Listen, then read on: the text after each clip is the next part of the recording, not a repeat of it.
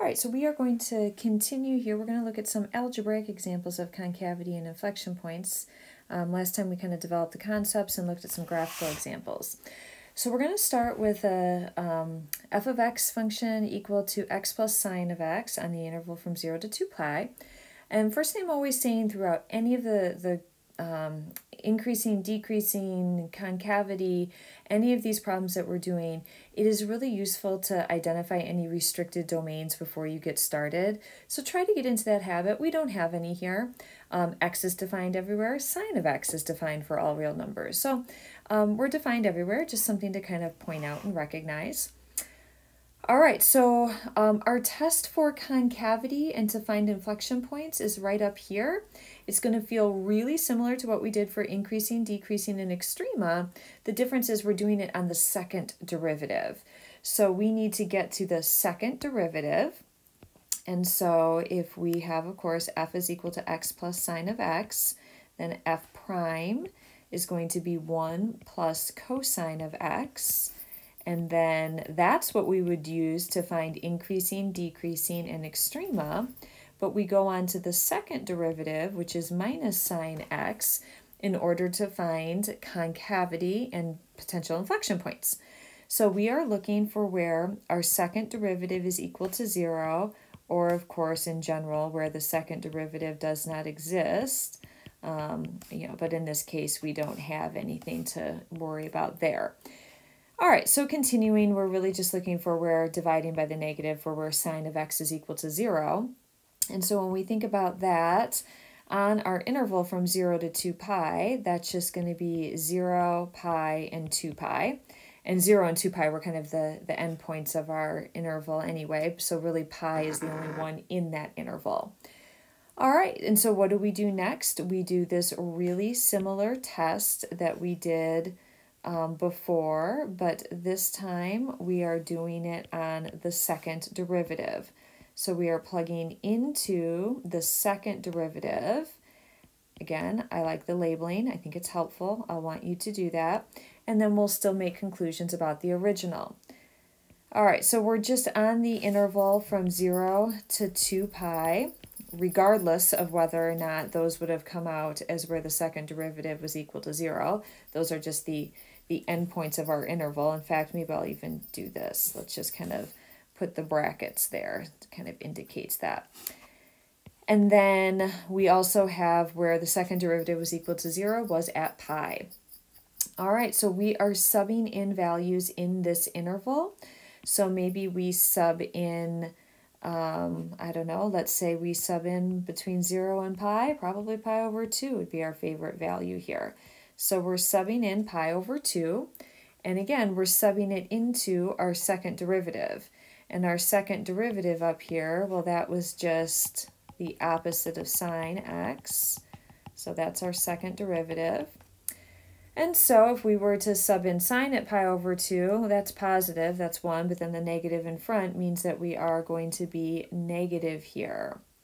And so where the second derivative is negative, that means the original function is concave down. Now let's say we sub in a value between pi and 2 pi. So maybe, probably the nicest one, 3 pi over 2. Well, sine at 3 pi over 2 would be a negative 1, but we have the minus in front of that, so that's going to take us back to a positive. And where the second derivative is positive, that's going to mean that the original function is concave up. And so what we now know also is at x equals pi, we do have an inflection point. So let's just pull all this together and kind of write out our final answer here. So we are going to be concave down on the interval from 0 to pi.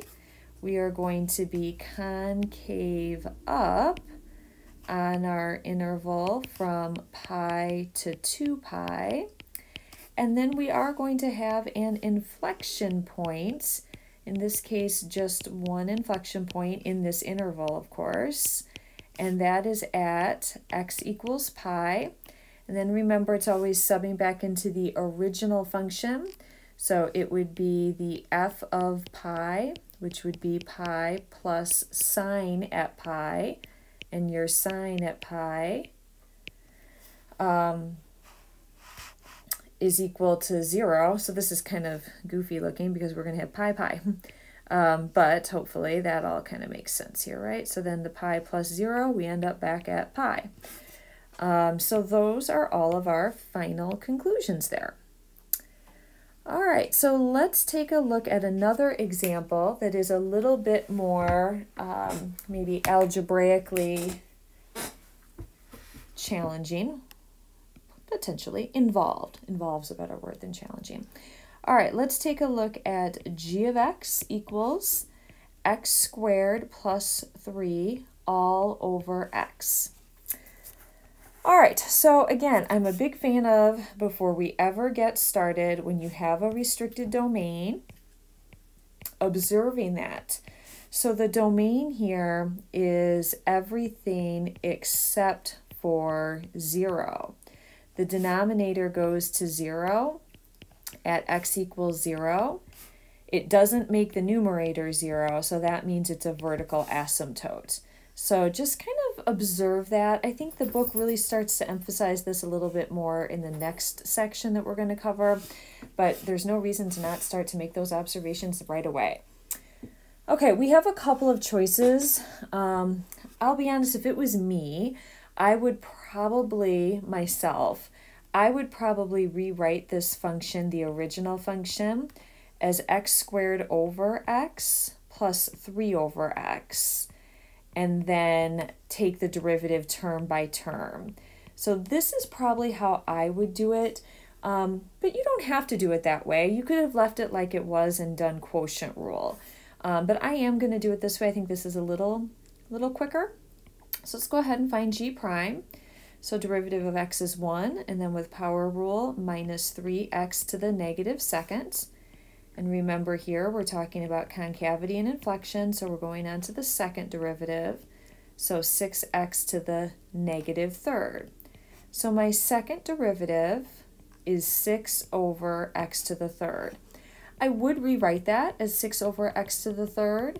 If you were working with quotient rule and simplifying, you'd already kind of be in that form. So this is our second derivative here. All right, so we are looking for places where our second derivative is equal to 0 or where our second derivative does not exist. Now we have this second derivative as a simplified fraction. So where it's equal to 0 would be where its numerator goes to 0, but that's just 6. And pretty clearly 6 can't ever equal 0, there's no variable there, so we don't get anything from where the numerator is 0. We do, however, have a denominator, x to the third, that can go to 0 if you think of taking the cube root or something like that, but that would be at x equals 0. Now technically, by definition, this is not a critical point. So let's just note something here. So let's note that technically, and if you're working on a problem that's asking you to identify critical points, well, actually, I'm kind of misspeaking. Critical points are technically where the first derivative goes to 0. We're at the second derivative, so this is like the critical point of the first derivative. So when we talk about, so technically, let's write it this way. X equals 0 is a, we've already identified it up above, is a vertical asymptote. And thus, it can't ever be an inflection point because it's not even a point on the function. Just like it couldn't be an extrema because it's not a point on the function. So let's just kind of observe that, but we do want to include it in the sign analysis. So this is key. We do include in our sign analysis. Now, you may be wondering why. Like, why would we do it if I'm already aware that this can't be an inflection point? Well, the reason is we're also looking for intervals of concavity. And when you think about looking for inflection points, you're also at the same time looking for places where a function might change concavity. So this is not our function here, but think about a vertical asymptote, let's say at x equals 1. That might be a case where the function might change a location from concave up into concave down. So vertical asymptotes, even though they can't ever be inflection points, additionally, they can't be extrema, we do include them. We do include in our sign analysis. What I like to do with these in my sign analysis is just give myself a little reminder here that at x equals 0, I might in parentheses write underneath of it just like a little VA to remind myself it's a vertical asymptote. All right, enough kind of talk on that. Let's get into our sign analysis, subbing into our second derivative to make conclusion about the concavity. All right, so let's sub in something less than 0. So let's say I sub in -1. We're subbing into 6 over x cubed. Of course, 6 is always positive. -1 cubed is negative, so we are negative. And then if we sub in something bigger than 0, let's say we sub in 1, 6 is positive, divided by 1 cubed is positive, we are positive. All right, so we are concave down from -infinity to 0. And then the second derivative is positive, so that means the original function is concave up from 0 to infinity. So this is a really good kind of time to observe why, kind of like my little example I was sketching out before, why do we include vertical asymptotes when we do sign analysis? Here's a perfect example of why. Because they are still really important locations on graphs where concavity, also increasing, decreasing behavior can also change. So you would include them if you were doing sign analysis on your first derivative as well. And I just wrote this backwards. So we are concave down. This happens when you're trying to talk while I'm writing. So I'm concave down, pardon me, from -infinity to 0. And then I was concave up from 0 to infinity. And let's just kind of write out that there are no inflection points. So you have to actually be a point on the function to be an inflection point. So in this case, concavity changes at a vertical asymptote. All right, so let's go ahead and end this video here. Next time we're going to come back and talk about something.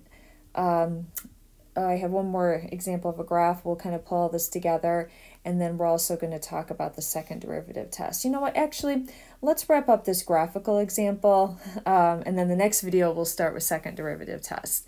So this is a nice kind of wrap it all up example. So suppose we were given all of this information and we have to come up with a sketch of the function that satisfies all of this criteria. So first we are told that f of 0 equals 1 and f of 2 equals 0. So what is this telling me? This is telling me that the point 0, 1 and the point 2, 0 are on the function. So whatever I do, I better draw a graph that goes through those 2 points. Now, the next 2 facts, pay attention, it's not f of, it's f prime of. So this is now telling me f prime at -2 and f prime at 0 are both 0. So this is telling me that at x equals -2 and at x equals 0, there is a horizontal tangent line. So the slope of the tangent line is equal to 0. So writing it out just in a little different way, there is a horizontal tangent line at -2 and 0. So that'll be something we'll want to be kind of mindful of I could even maybe kind of just lightly draw in something to indicate a horizontal tangent line right there at x equals 0. At x equals -2, I don't know where that's going to end up, so I'm not going to draw in anything there. All right, now where f prime is greater than 0, so I want you to kind of think about that from your first derivative means that f is increasing, and where f prime is less than 0, that is where f is decreasing. So let's pull these two facts together since they both involve the first derivative, and think about this in a way, that should have been a comma, right there. Let's think about this in a way that maybe looks a little more familiar to you. So if you think about we're changing behavior around -2 and 0, and if we think about what's happening, f prime is greater than 0 from -infinity to -2, so we're positive, and then in the next two intervals, f prime is negative. And so that tells me that on f, we are increasing, and then we change to decreasing. So when you think about what you have here, this f prime greater than 0, so this is telling me that f is increasing, and then where f prime is less than 0, that is telling me that f is decreasing. All right, I suppose I don't need to write that twice. I have that written off to the side with my sign analysis. And then the last two facts are all about, again, that should be a comma there. So these last two facts, these are about the second derivative. So let's think about what this is telling me. It's telling me information about the second derivative. So think about what we typically do on our sign analysis. And we have some behavior that's changing at a couple of different points at -1 and at 0. So from -infinity to -1, the second derivative is negative. And that is going to tell me that the original function would be concave down. And then between -1 and 0, the second derivative is positive. That will tell me the original function is concave up. And then from 0 to infinity, the second derivative is less than 0, so it's negative, so we are back to concave down. So this is a lot of information to kind of pull together here, and we have to come up with the sketch on the graph. So let's just kind of shorthand a couple of things here. So I am supposed to be increasing from -infinity to -2. So everywhere from here to here, I am supposed to be increasing. And then from -2 to 0, and then from 0 to infinity. So basically after that, I'm supposed to be decreasing. Now, I could maybe do that relatively well and have a horizontal tangency at x equals 0 if I just did something like here I'm increasing, horizontal tangency, and then kind of decreasing. I should have went through that point.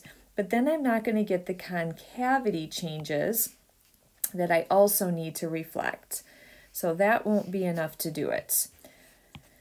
All right, so what are the concavity changes? Let's just kind of shorthand those down below the graph. So my second derivative is going to be negative, so I'm concave down from -infinity to -1. So all the way over to here, I'm concave down. From -1 to 0, so just between those two values, I'm supposed to be concave up. And then from 0 to infinity, I'm supposed to be concave down again. All right, so let's give this a whirl, keeping in mind horizontal tangency at -2. And it looks like since we're changing from increasing to decreasing at x equals -2, this is now, we can safely say, this is going to be a local max. And obviously we're going to have then at x equals -1, we're going to have an inflection point. And at x equals 0, we are also going to have an inflection point. All right, so let's give this a whirl. So I need to be increasing and concave down to -2. Okay, so that looks pretty good. So I'm increasing and concave down from -2. I then need to go decreasing and stay concave down to -1, so maybe about here. Then I need to kind of subtly change and stay decreasing, but then change it to concave up in between -1 and 0. And that looks concave up. And then I want to go back to concave down and stay decreasing. And I kind of missed my marker there, so let's try that again. Because I have to, well, geez, I keep hitting something. My sincerest apologies. Let me get back to that graph. Okay, let's try this again.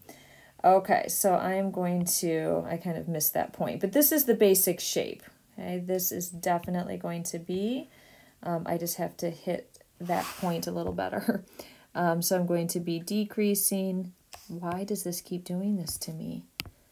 It doesn't like me today, or I am touching something I don't realize I am. Okay, so decreasing and concave down. Yikes.